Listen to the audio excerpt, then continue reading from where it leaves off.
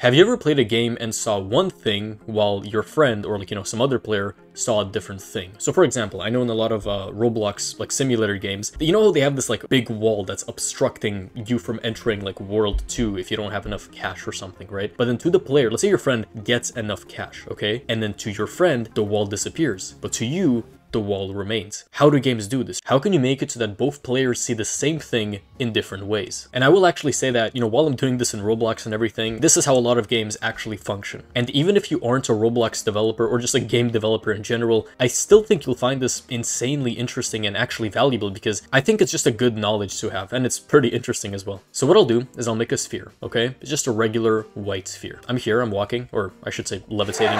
And as you can see, this sphere is white, right?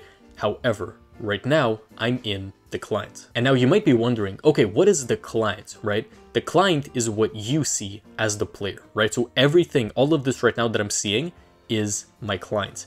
However, what is giving me these visuals? How, for example, do I know that this ball has moved there? What does the actual physics calculations to say, okay, the ball is moving? Because how do you think that, low-end devices can play Roblox, right? How do you think that like an iPhone 3, I mean, I don't even know how low it can go, but probably an iPhone 3 can play Roblox, right? And the way it does that is by doing all of the calculations on the server. So the server is effectively like the main part. Oh, the ball's rolling away. The server is effectively the main part of the game, right? The client is what the player sees, and this can be easily manipulated. So this is how hackers and exploiters work, right? They manipulate their clients to basically send the game a message that isn't actually true, right? For example, they can send a message that, hey, this part is actually, I can go through it, right? So they can lie. And then the game will let them go through that part if there aren't any security checks in place. So that's kind of the idea, right? The server is just basically the actual main, it's the secure part of the game, while the client is what you see, and it can very easily be exploited if not like handled well, okay?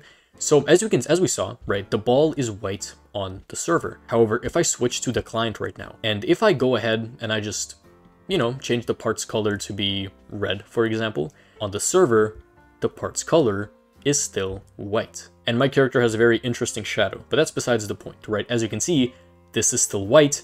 However, this is red, right? So I see it as red, but everyone else, assuming, they haven't done their own client changes, will see it as white.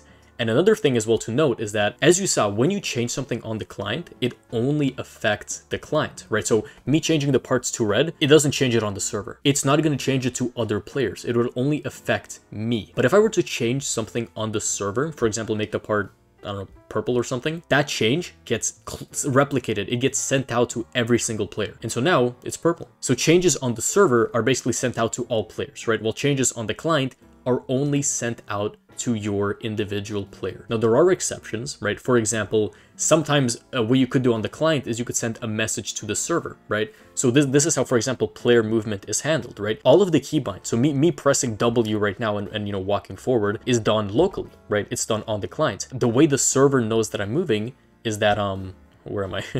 The way the server knows that I'm moving is that I send a message to the server, right? So the server gets my message, it checks, it does some security checks to make sure that I'm not like hacking or exploiting, like I'm not flying or something. And then when it's actually sure that I'm not flying, there's a small delay and then it moves me. So for example, look, I'm gonna move and then I'm gonna immediately switch, okay?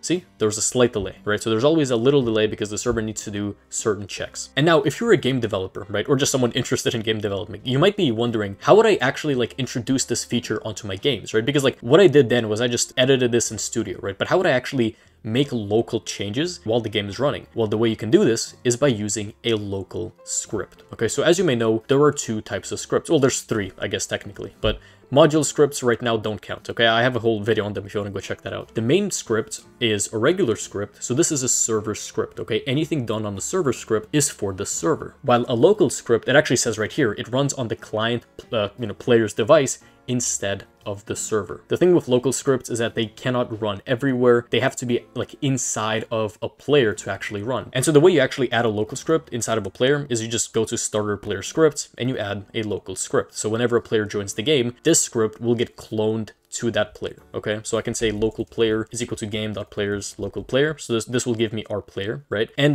we don't really actually need this player, right? In fact, actually, I don't even think we're going to keep the script in starter player script, because what I'll do is I will make a button, okay? Just a simple text button, okay? And I'll just add it here, and I'll add the script inside of the button. Local script can also work inside of a user interface as well, right? Because user interface also gets copied over to the player. And so what I could do is I could say script.parent, so script.parent being the button, .activated, whenever the button is pressed, will connect it to a function, meaning that this piece of code will run.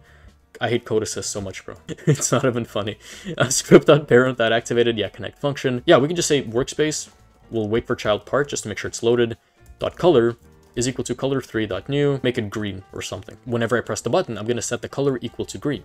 So it's white, on the server it's white, but when I press the button, it's now lime green, but on the server, it is still white. So this is a scenario where if I press the button, and if another player joins and they don't press the button, for them, it's still gonna be white, right? So for example, if, you know, there's like 50 players in the server and I'm the only one who presses this button, only I will see the part as, you know, this lime annoying green color. Everyone else will still see it as white. And obviously, you know, there's, again, ways to go around this. Like, for example, if I want this change to be visible to everyone, I could use something called a remote event. Yeah, remote event.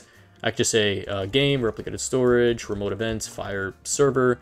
And then on the server script, I could get this event and then, like, you know, do whatever I need to on the server. My first ever video is actually on a remote event, in case you are interested. And that is basically the idea, right? So I know I showed you this on Roblox, but this works on literally every game. So this is how every single game effectively works, right? It basically gets input locally and then sends a message to the server, checks it on the server, and then, you know, sends input back. So if you are a regular viewer, I hope that you found this information helpful and interesting. And if you are a game developer who not only found this interesting, but also kind of enjoyed the way I've been teaching so far throughout the video, then in the description, I actually have a free preview of my 6-hour course. So if you want to go check that out, be my guest. And yeah, so comment something that, you know, you would comment normally on a video like this. And we are back to basics. Thank you for watching.